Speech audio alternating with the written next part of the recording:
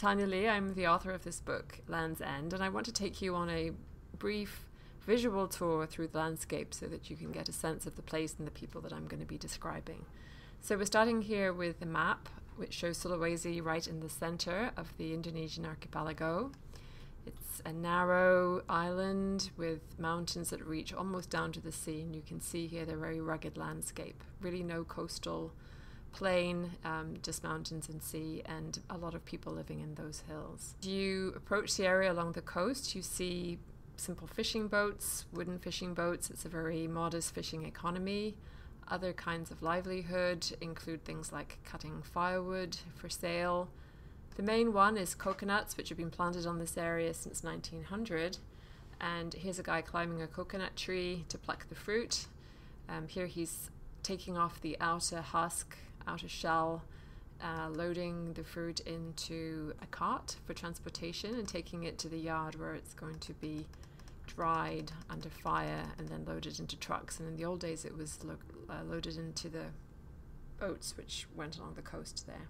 Here's the house of the owner of one of these coconut groves. I mentioned in the book that the ownership of these groves has become very concentrated over the years, so just a few people own almost all of them. And most people live like this in small huts underneath the trees, which they don't own themselves. They work in that sector. Trade's another big part of the coastal economy. Here you see women who they're coastal women. They hiked up into the lower hills to buy vegetables grown by the mountain women. They take them then down to the market where they sell. Trade, small-scale trade anyway, is very much a woman's domain.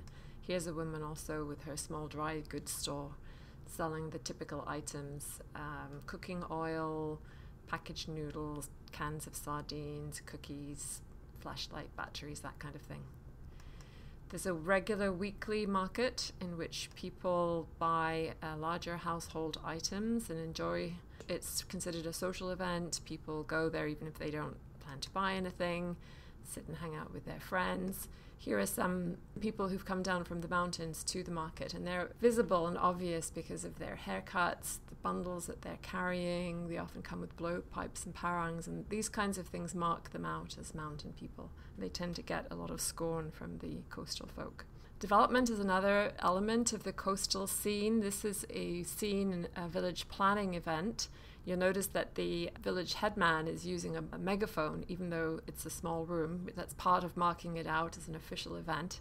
And also the layout with the planners sitting in front and the rest of the people sitting in the back, sitting in the audience, and all of them men, as you'll notice. This is one of the rare planning events which I saw, which actually went on in the hills, although not very far inside the hills. And again, the marking of space is interesting because the officials are sitting in chairs and the villagers are crouched behind, and ended up not saying much during that meeting, even though it was supposed to be a consultation. Most people, though, really only know this whole area from the coast. They drive through these small market towns along the coastal road, and all of those mountains which loom off in the distance is a place that they would really never visit, and they would never have an occasion to visit.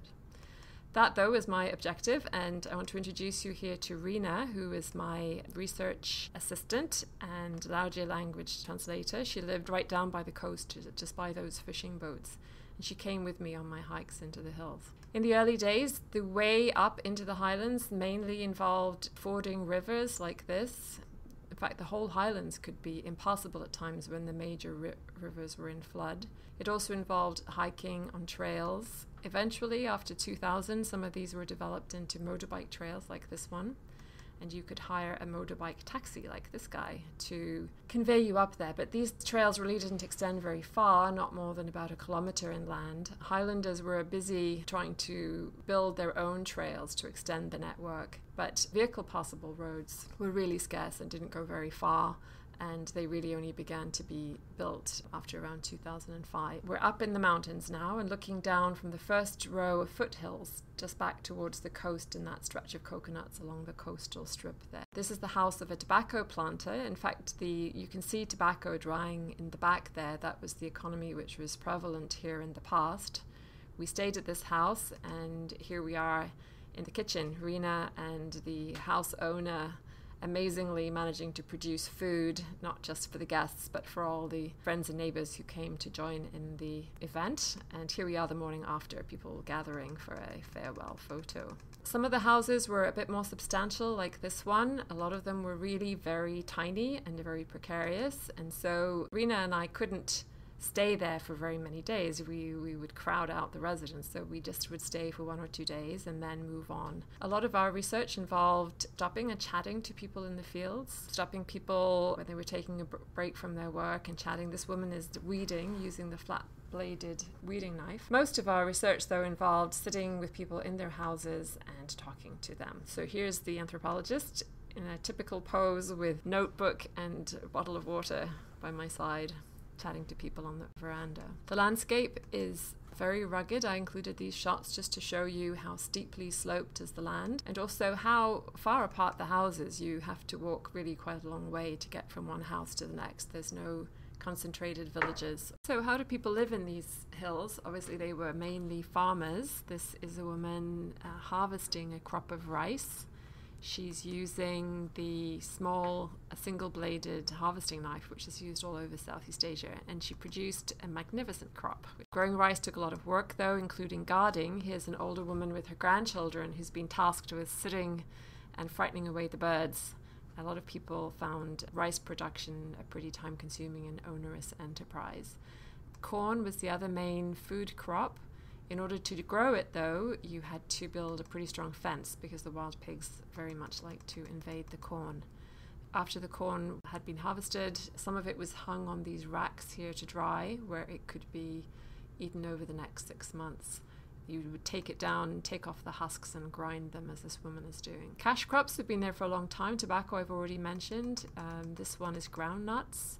Shallots were a big one. Here's a couple planting shallots, a bunch of boys weeding some shallots in a field. And here's a gathering of men and girls who have gathered in one evening to clean and prepare the shallots for taking down to market. Taking them down involved, of course, carrying them since there were no roads. So portering was another source of livelihood, especially for younger men. And it involved weighing the amount that he was carrying. This guy's got probably about 40 kilos, a large load. The big change which came in the highlands during the period of my research, and that's one of the big focuses of the book, is the introduction of tree crops. Here you can see in a field which was previously full of rice, kapok trees have now been planted. This is an early experiment people had with cocoa trees planted under kapok. Kapok produces this fluffy stuff which is used to fill mattresses and pillows.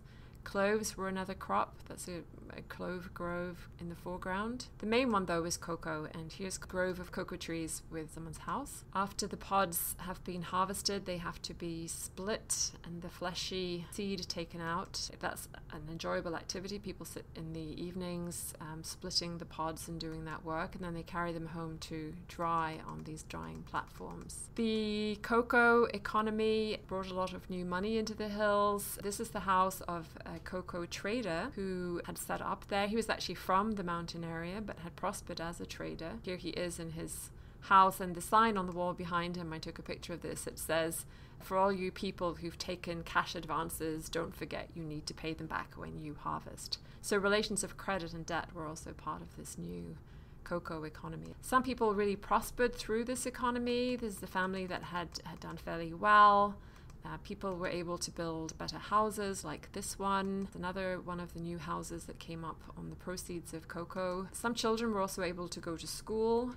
Some small mountain schools were built, and people generally just had more money to do things like that, though it was still very uneven. These children did not go to school, and this couple is just one of many who ended up without any land because they were unable to compete in the cocoa economy, and they ended up pretty much impoverished by it. Life in the hills wasn't all farming, as a lot of gathering, spending time with friends and family, also ritual events. This is some shots of a ceremony which I mentioned in the book, the one which invokes the spirits of the earth and the water and tries to bring good health for people and for crops, health and prosperity.